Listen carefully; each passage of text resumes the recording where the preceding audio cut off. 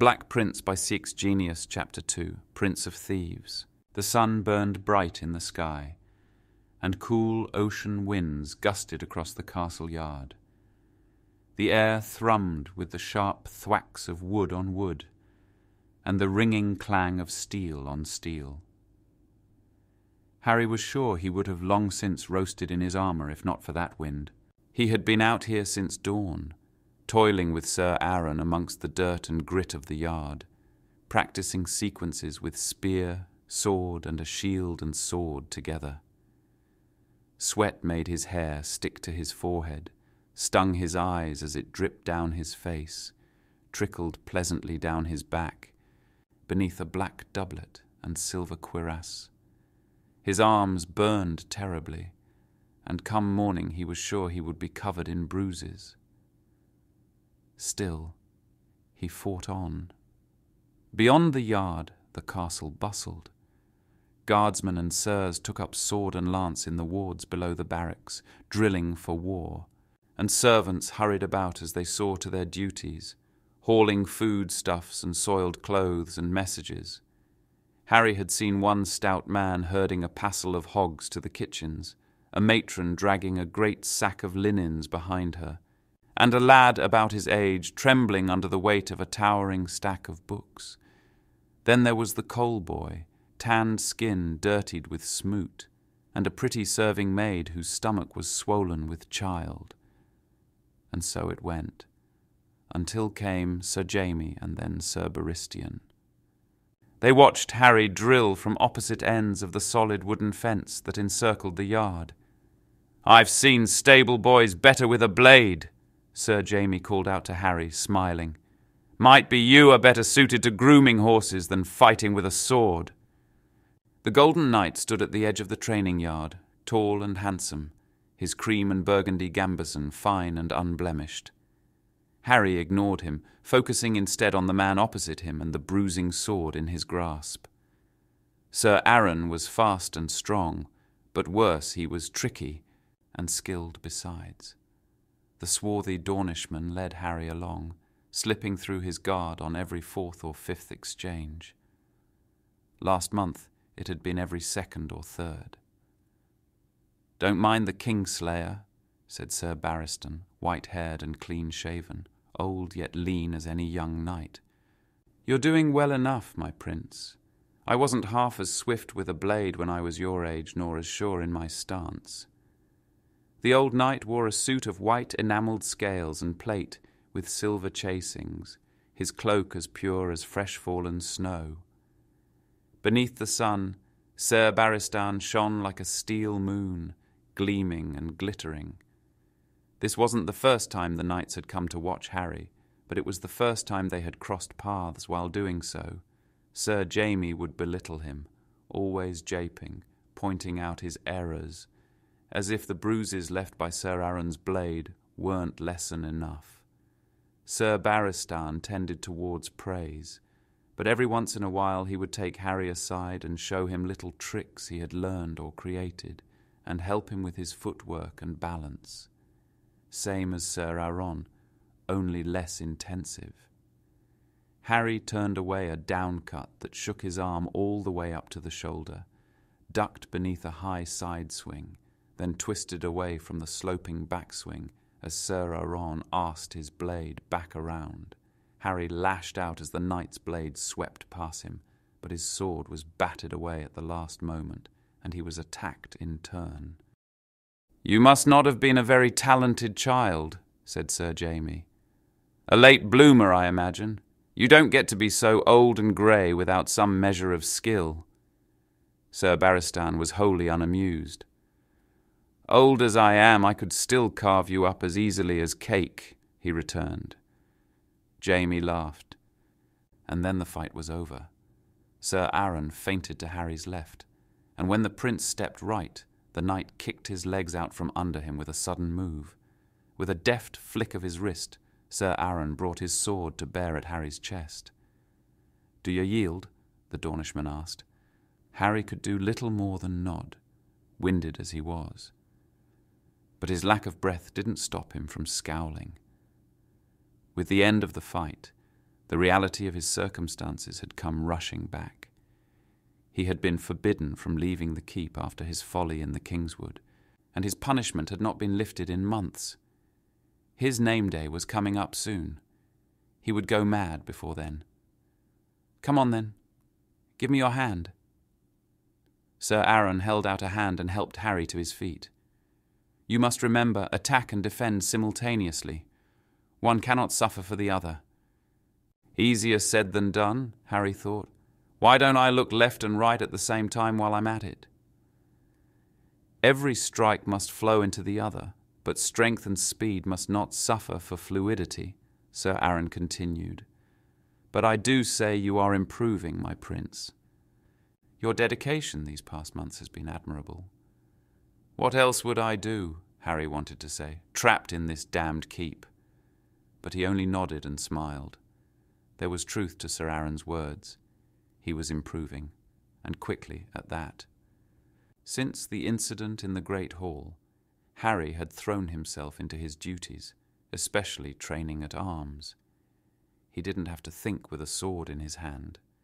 His mind was soothed and quietened by the movements, by the exertion. He spent every waking hour in the training yard, with a sword or a spear or a bow, and sometimes a morning star or a mace. It was all he could do not to hear Pate's cries, to see the red welts blossoming on his skin, see the blood running in rivulets down his back. Pate's back had been a tattered mess of nasty purple bruises and broken flesh by the time his father allowed Harry to stop. The prince had seen worse, before and since, but never by his own hand.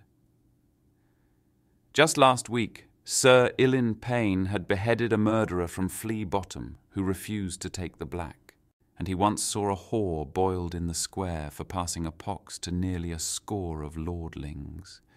The whipping had sickened him, and his anger at his father had barely cooled in the months since. It made mealtimes awkward, the king's gaiety and his sullenness, and created even more dissent between himself and his brother, whose japes and jeers he could no longer ignore, so hot was his anger. His mother, however, had known exactly how to appease him, and to his chagrin, his displeasure with her barely lasted past the night of the incident itself. "I am sorry, sweetling," she had said when he stormed into her chambers. "So very, very sorry. I knew this would hurt you, but I need my lion strong." And then she had held him close and tucked his head into the crook of her neck. Her perfume had smelled heavenly. His anger had started to leave him then, breath by breath, bit by bit, like drops of dew evaporating in the sun. "You are a lion, are you not?" Harry remembered hugging her close. His dreams had taught him to appreciate his mother's love. Things could have been much worse. "This world is a cruel place, love," she had said. "More cruel than you could possibly know. Would that I could spare you from it, but I am only a woman, and it is not my place to fight the battles of men." Her words had made him sad, so he said, "And I am glad of it. I rather like you as a woman. You're much too pretty to be a man." She had laughed at that, a clear ringing sound like bells chiming in the wind. His father, however, had not apologized, and Harry didn't think he ever would. He'd had no more success crafting a wand in those few months either, and whenever he tried to question the Grand Maester about magic, he was scolded not to entertain the imaginative fallacies of children, as the Maester put it. "Magic is a matter of the past," Pucelle had told him, voice dry and raspy, "when there were yet dragons soaring through the skies. Only darkness comes of magic, and you would do well to remember that."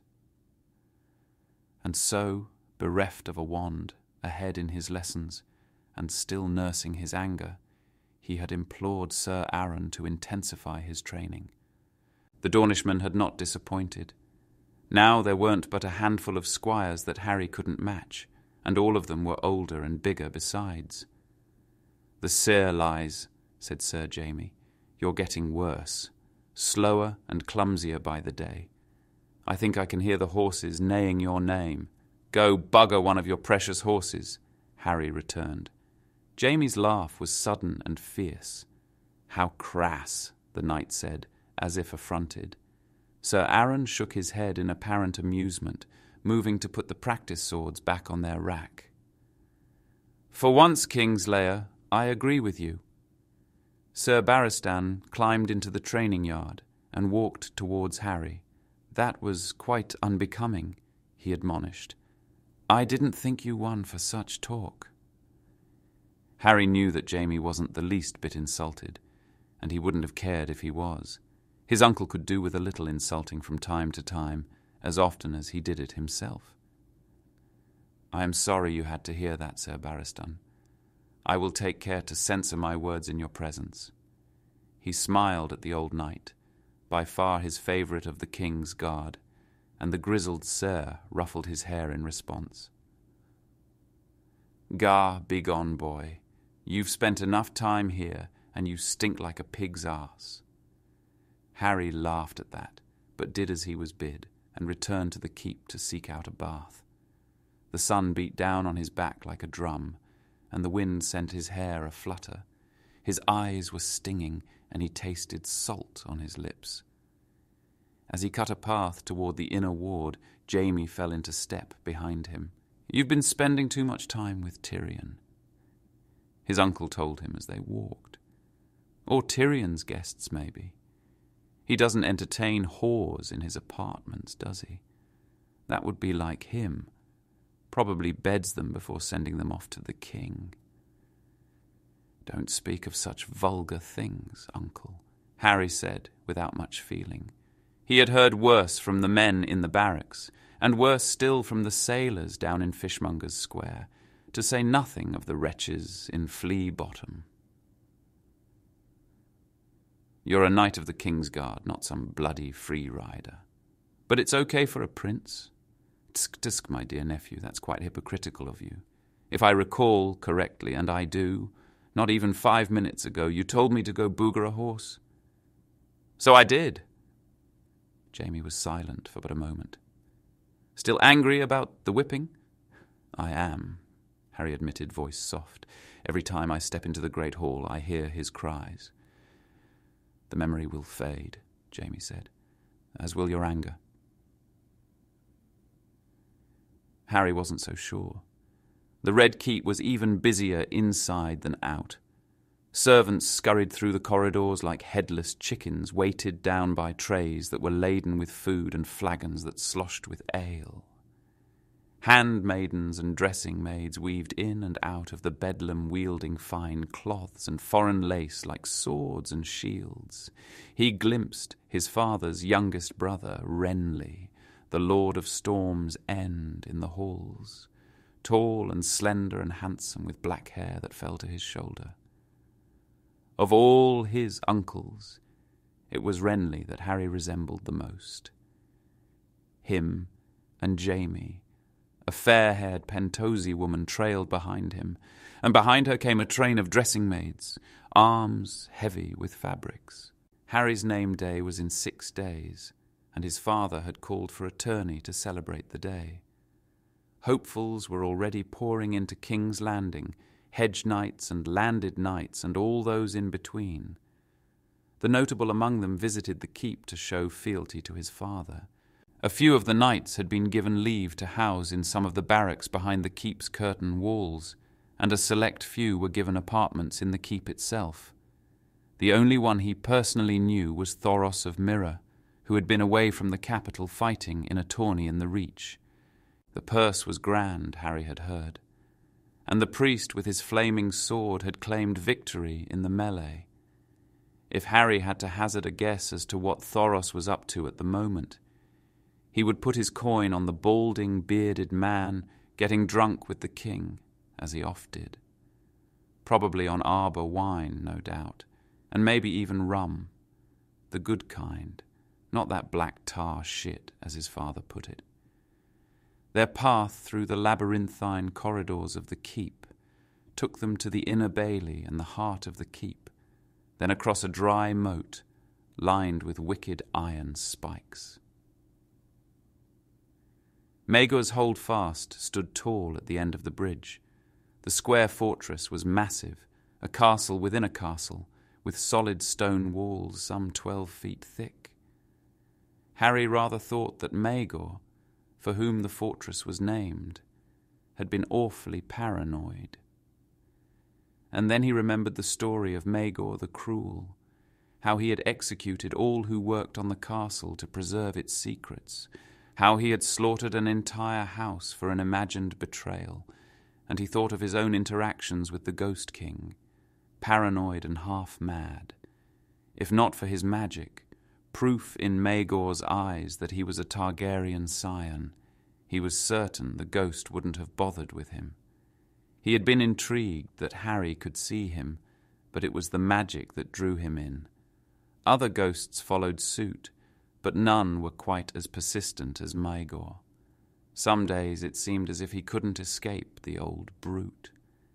Harry hoped he never grew so paranoid, so broken, but as his eyes roved the walls and fell across the many cracks and crevices in the aged stone, across the nooks and crannies and alcoves that dotted the corridors, he suddenly felt cramped, trapped even, as if the walls were closing in on him, pressing down from all sides the splintering stone like jagged teeth.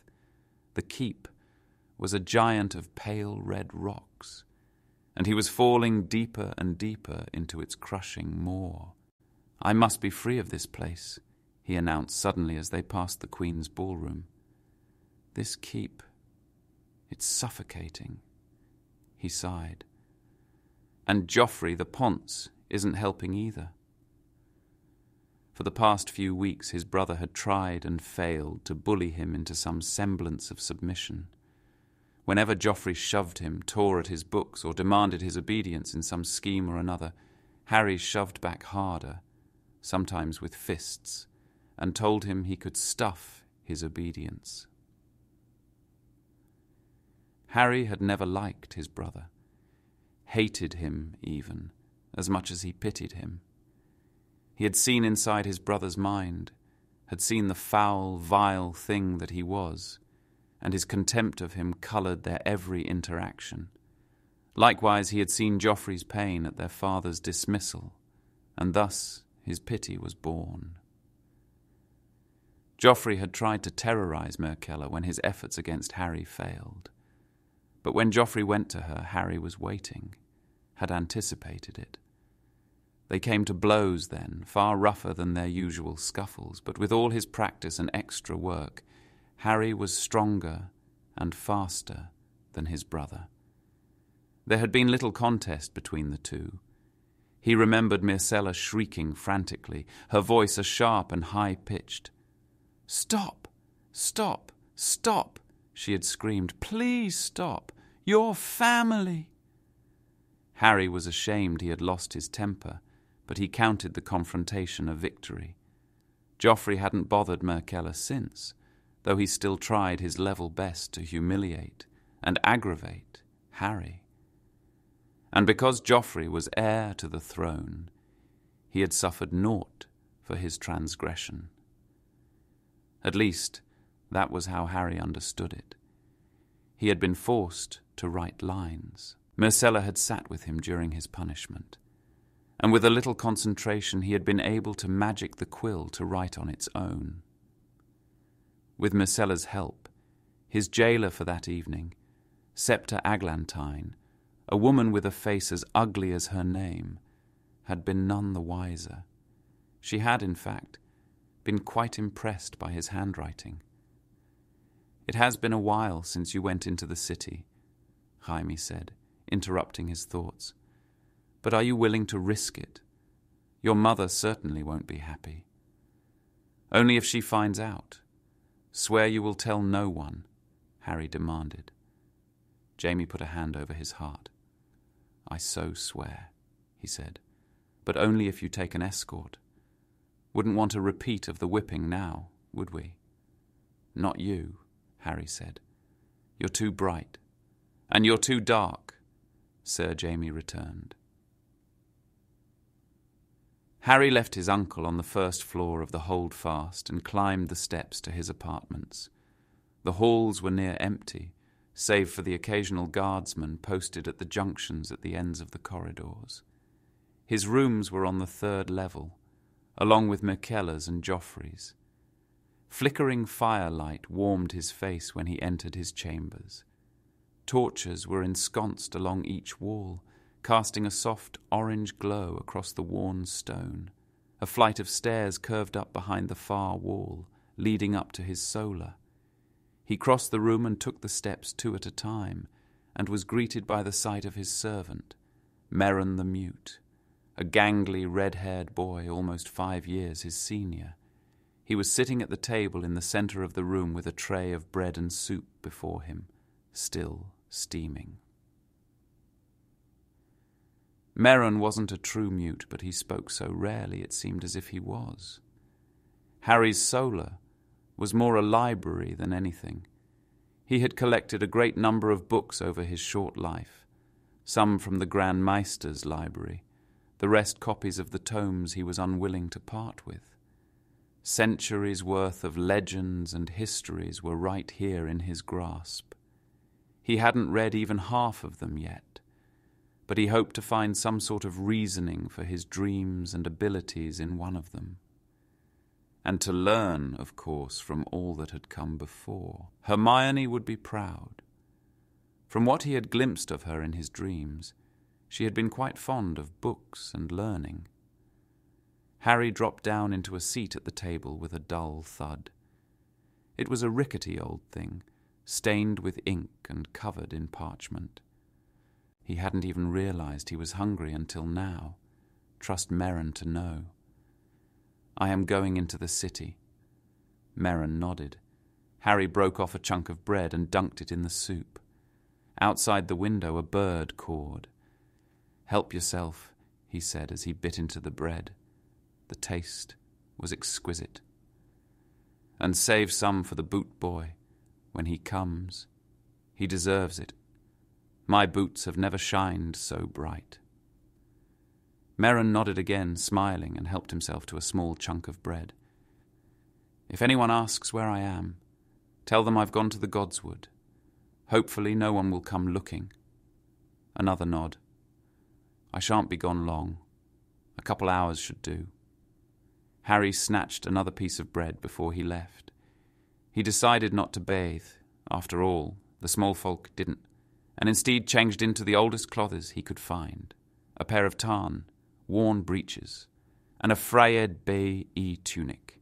Meryn came down as Harry was changing. He fussed in his silent way, his intent to help Harry dress, as was his duty. Harry would have none of it. He could very well dress himself, and instead bid Meryn to rummage amongst the garderobe and gather his finery for the tourney. "That's a much better use of your time," Harry told him. Alone now, he found one of Meryn's tattered brown cloaks, threw it across his shoulders and pulled up the hood, bathing his face in shadow. Not quite a disguise, but it should do. He was tall and broad enough to pass as a small man, and slim enough to pass as a particularly flat-chested woman. He slid a dagger into his belt, then tucked his coin purse behind it. On a whim, he decided to take one of his failed wands. He could do better without it, but there was a certain comfort in carrying the gnarled stick. There were secret passageways all over the keep, and thanks to Maegor, Harry was familiar with all of them. There was only one in Maegor's Holdfast, hidden in an alcove on the uppermost floor, seemingly random in its placement and completely and utterly disguised from the eye. Maegor told him that no one else knew of it. "Not even the fat spider," he had said. Harry climbed the steps and reached the alcove unseen. He pressed down on a particular section of the wall, then another, and a third, and a fourth. At the end of the sequence, the stone began to shudder and groan as old iron gears in the stonework came to life, and the wall slid to the side. The revealed tunnel was just wide enough for a man to squeeze through. It reminded him of the entrance to the Chamber of Secrets, the steep decline that descended into darkness, and he gave a whoop of delight as the sheer drop curved, and he slid down the chute to the tunnel below the holdfast. There was no basilisk at the end of this tunnel, however. There was darkness and the whispers of the dead, and beyond that, freedom.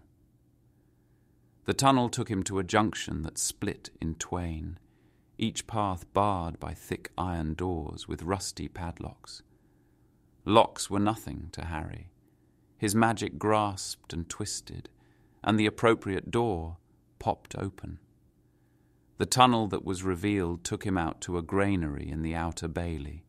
From there he ducked into another tunnel beneath the rookery that took him deep beneath Aegon's high hill, and out to a small, skinny postern set in the north wall of the keep, low to the ground and hidden by thick, winding vines.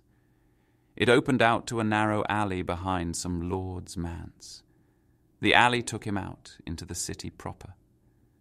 The smell was awful, but the sheer vibrancy of the city, the sights and the sounds, more than made up for the stench. The streets were as busy as ever, peppered with writhing swarms of low-born and high-born alike. Beneath the beating sun, he weaved through the thick throngs of men and women that perused the stores and stalls along the street of looms. He saw a group of lordlings prancing about like jackanapes, their finery patterned with golden walls. He stopped at one of the more crowded stores and peered through its stained windows to the gowns and doublets and jackets and cloaks contained within. A massive, square-faced Ser was showing off his newly purchased bearskin vest to a group of his fellows, while a slim woman draped in bright fabrics argued vehemently with a merchant over the price of a slip of silk lace, her powerful voice belying her small stature. Her child, a little wisp of a girl, snatched a length of cloth from the wall while her mother gestured and shouted, the vendor none the wiser. He passed potshops and worse when he strolled down Pisswater Bend. Haggard, hard-eyed men stood before the storefronts with massive pots that were filled with the infamous bowls a-brown. And where there was a potshop, there was a butcher nearby. Harry spotted one in an alley between buildings, sneering as he sharpened his knives, fresh red blood and old brown blood staining his apron. The boiling stews didn't smell as bad as Harry had thought they would, but he had heard rumours that the meat used in the stew could range from horse to fish to even human, the flavours masked with onions and barley and carrots. He wasn't of a mind to discover if the rumours held any truth. People didn't smile so much in Fleabottom, and he couldn't blame them. They were the lowest of the commons, though not quite so low as the gutter rats in the hovels on the banks of the Blackwater. There was never so much shit on the ground as there was in Fleabottom. Maybe that's how Pisswater Bend earned its name, he thought, from the brown-tinged piss-water bending and curving between the sloping cobbles. In his pity, he began to drop coins in his wake, safe in the knowledge that the currency was sorely needed by whomever might find it. It wasn't much, but a little help was better than no help at all. Pisswater Bend flowed down into the Street of Flour. He sampled a number of cakes and pastries, but found himself drawn, as if by magic, to the fat woman selling blueberry tarts in the fore of a bakery. The delightful pastries lasted him the trek to Rhaenys' Hill, at the top of which stood the mighty dragon pit. The sun had started to slink down to the horizon now, fat and heavy as it fell to the west, and the shadows that fell across the street were long and thin.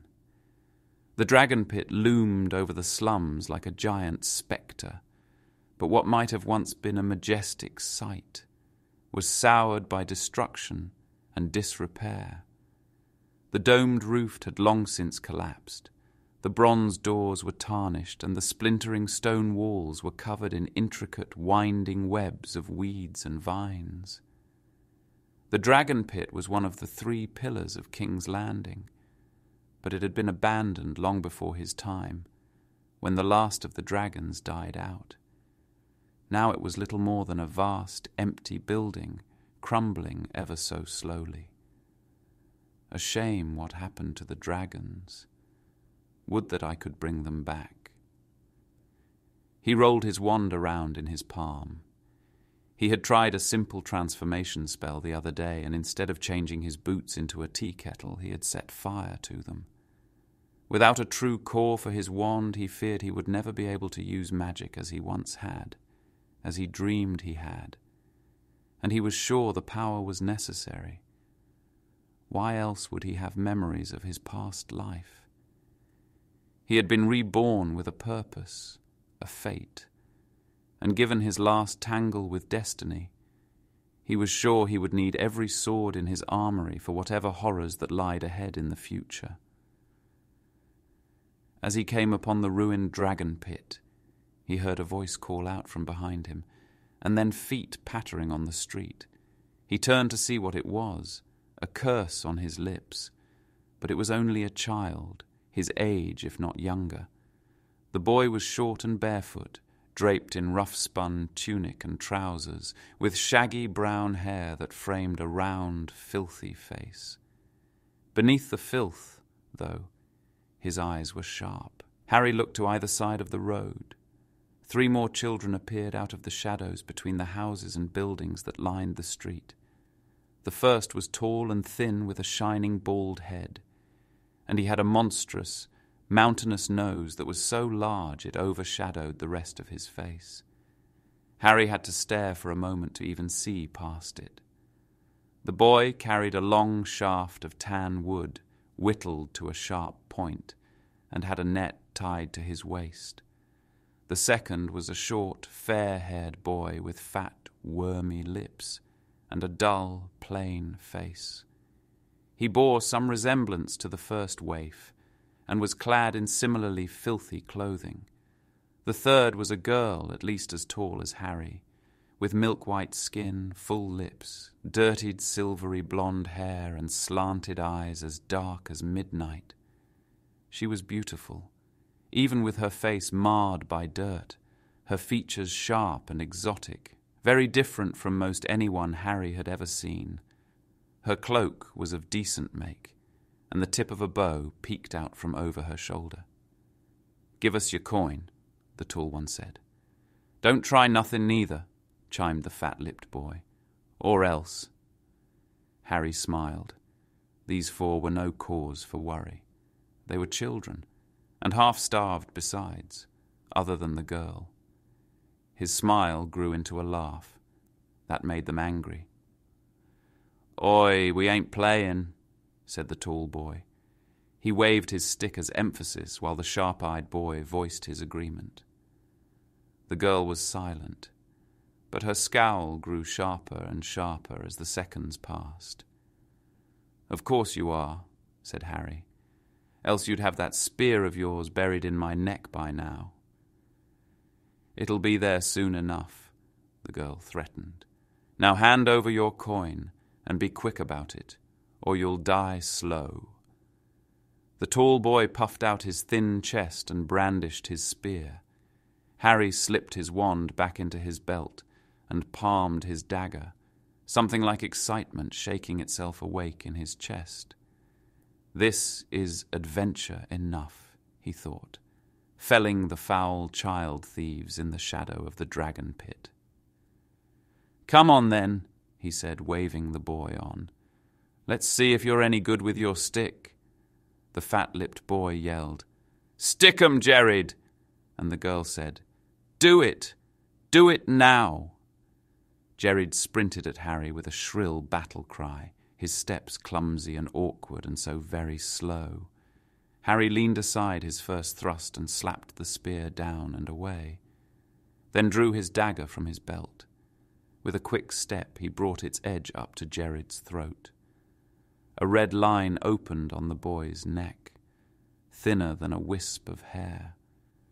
So this is what it's like to fight someone who isn't a knight. There was no comparison. You aren't very good with a spear, are you? He looked askance at the others, watching for movement. The fat-lipped boy looked absolutely mystified. But it was the girl who held his attention. She had an arrow in her hand and was reaching for her bow. "I wouldn't do that if I were you," he warned her. "This will go worse for you if I am dead. You'll die screaming in a dark, dank dungeon with naught but rats for company." "There are no witnesses here," she replied, incensed. He noticed, though, that she'd stopped reaching for the bow. "No one is going to see me kill you, and they," she waved to her friends, "won't tell." The boys looked queasy at the mention of the justice that awaited them, though. Jerrid started to sweat, his chest rising and falling rapidly. Harry tutted and shook his head. "A bluff for a bluff, then. If you touch that bow, I will slit his throat." The boy in hand let out a little mewl, and tears swelled in his eyes. Harry had heard of the child thieves in Flea Bottom, scoundrels that scrapped and scraped for food and clothes and warm places to sleep. But these four weren't quite what he had expected, given the stories. The girl, especially. Just as he expected, the girl dropped her hand, and a hint of petulance crept into her ever-present scowl. "She's as young as the rest," he surmised. He wasn't sure how young, though. Her cloak only revealed the barest hint of curves. "Fine," she said. "Now let him go." "After he answers my question," Harry returned. He glanced back at the frightened Jerrid. "What if I had been less amicable? What if I had killed you? What then?"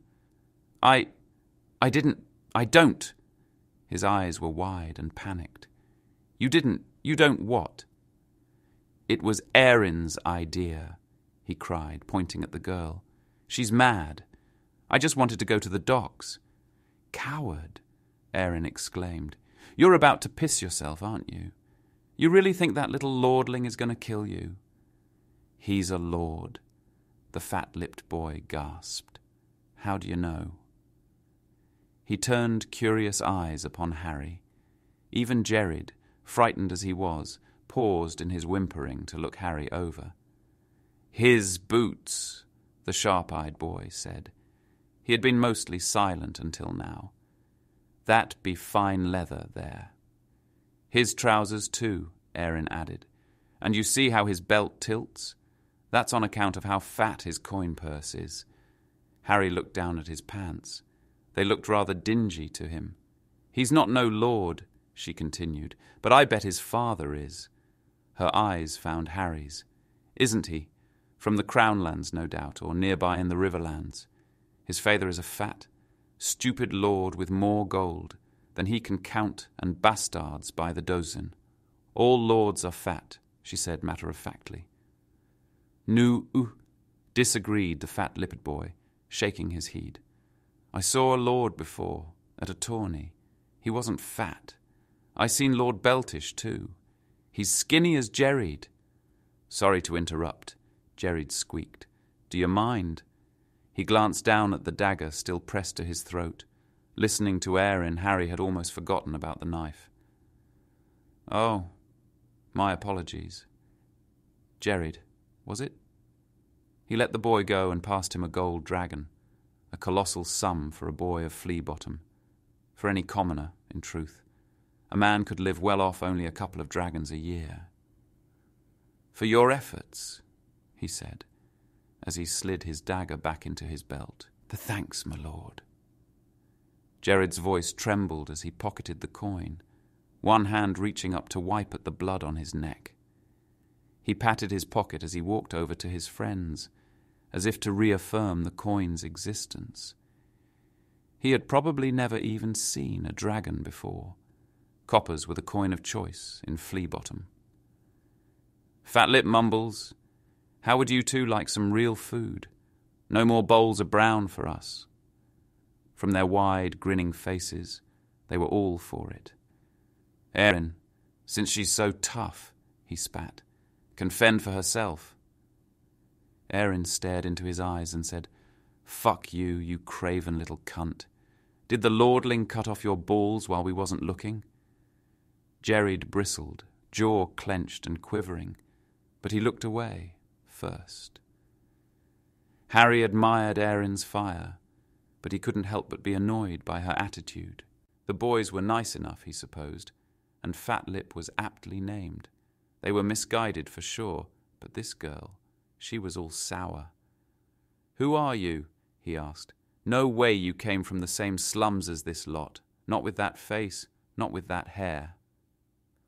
Silvery blonde hair was not common to Westeros. Not since the Targaryen dynasty was toppled by his father's warhammer and his uncle's sword.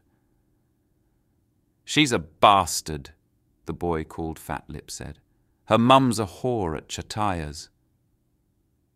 Erin took 2 quick steps and slapped him hard across his head. "Ow!" He crossed his arms over his head and braced for another blow. "Shut your fat lips, Fatlip, or I'll make 'em even fatter. That cow you call a mother is more whore than mine. She'll take man to bed for a few coppers." Fatlip, he decided, was quite young, because his eyes teared up and his fat lips quivered at the insult. The boy shuddered, either from anger or holding back his tears. Harry couldn't tell. "An expensive whore, then," he whimpered, voice quavering. "Your temper is even worse than mine," Harry told the girl. "Why don't you like lords? Don't get me wrong, I don't like most of them myself, but—" He shrugged. "I can't imagine that you have much experience with them." He didn't mean to sound condescending, but from the look on her face, that was how she took his words. "My mother is a courtesan," she said, eyes daring him to speak. "Lords visit her every other day if they've the coin, and my father was a lord, so I think I know enough." She folded her arms over her chest. Harry considered her words. "So your name is Waters, then?" "No, my father didn't bother with that. Just dumped his seed in my mother and sailed back to Driftmark." Harry could almost taste her bitterness. Driftmark, that's the seat of House Velaryon. His eyes fell again across her features, the hair, the eyes, the skin, the beauty. She intrigued him. Harry had learned the histories of most every noble houses of the Crownlands: Rosby, Riker, Thorne, Hollard, Blount, the houses sworn to Dragonstone, and all the lesser houses as well, the bogs, the bruns, the caves, the crabs. None of them, nor any of the great houses, save a very small few, could claim any link to old Valyria and the ancient Valyrian freehold empire. The Velaryons could, the Celtigars too.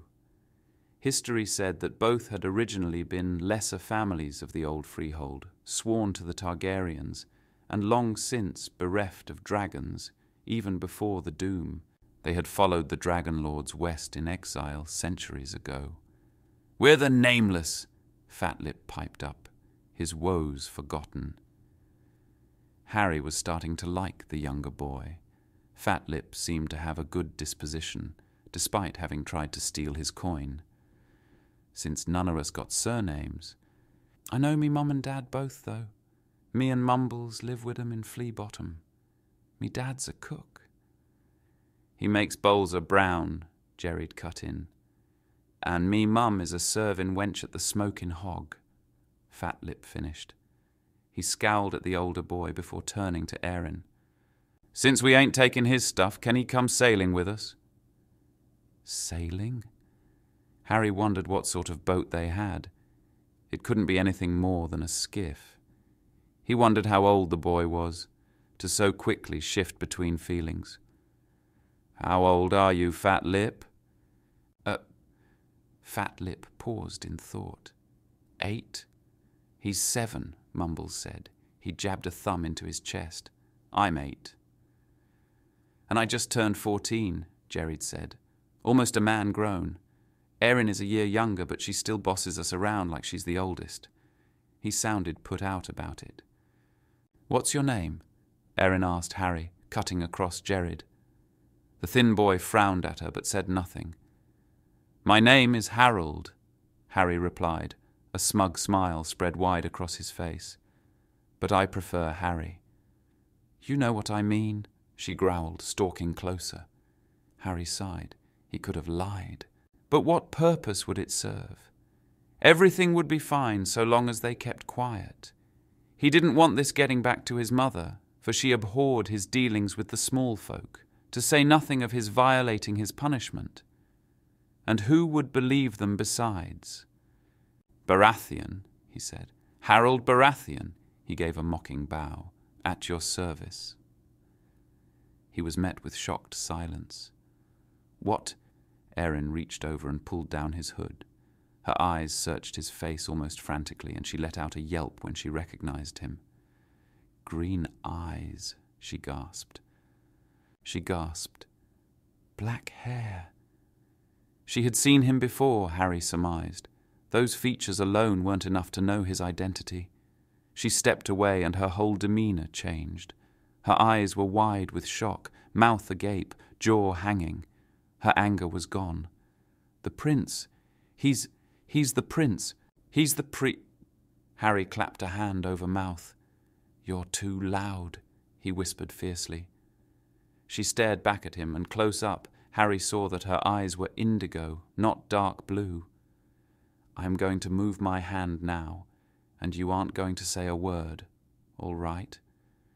He nodded slowly as he spoke, goading her into doing the same. People were watching them now, their attention drawn by Erin's outburst, but they didn't seem to have understood her words. He dropped his hand from her mouth. Her dragon blood is strong, he thought, now that he could see the true color of her eyes. "Your eyes, they're more purple than blue," he said. "Where is your mother from?" Erin's gaze was dull and clouded. What?" "Your eyes," he said again. "They're purple, a rather dark purple, but purple nonetheless. It's a Valyrian trait," he explained. "Purple eyes aren't so common in Westeros, and I was wondering if you inherited your coloring from your father or your mother or both."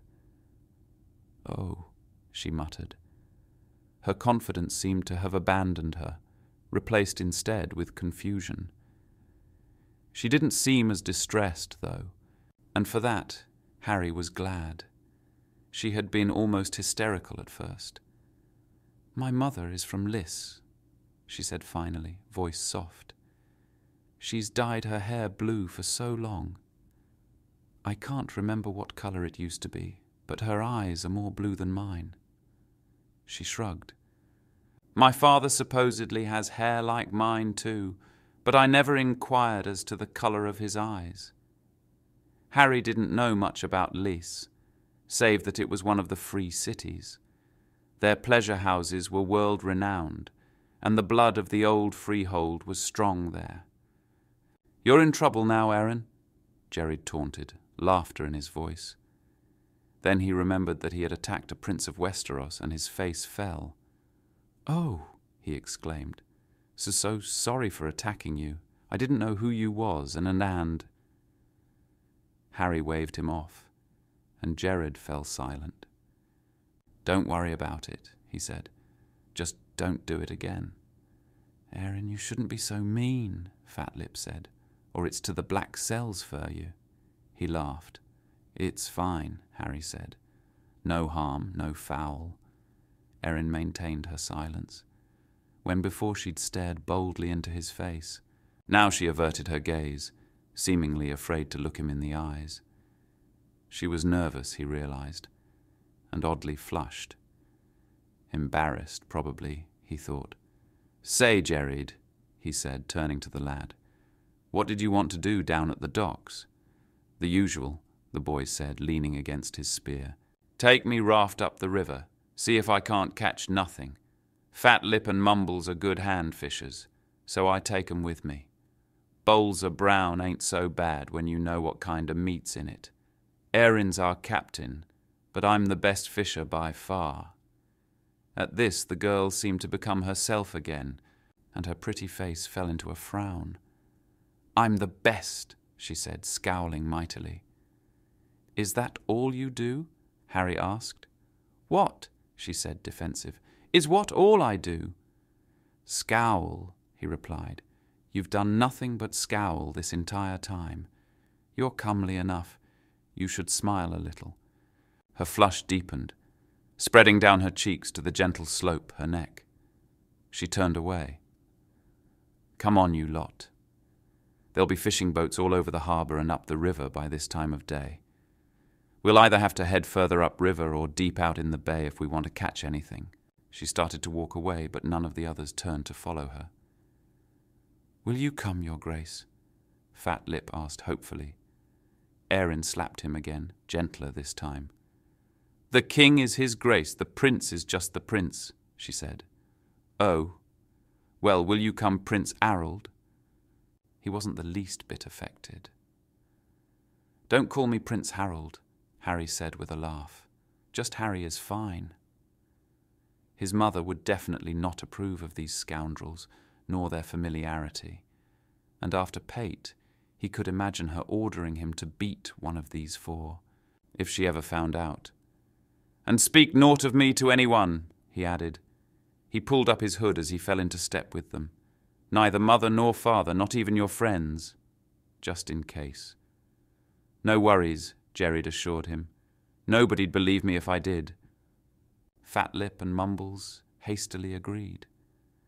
Erin said nothing, but he noticed her constant glancing at him, her hesitance clear as a summer sky. "Erin?" She sighed, but agreed to his terms. Harry wondered why she was so reluctant. "We won't tell a soul," Fat Lip vowed. A flock of birds rose into the air at his words, wings beating with the wind. Thank you for watching. If you enjoyed this, please like, comment and subscribe for more chapters of The Black Prince and other content.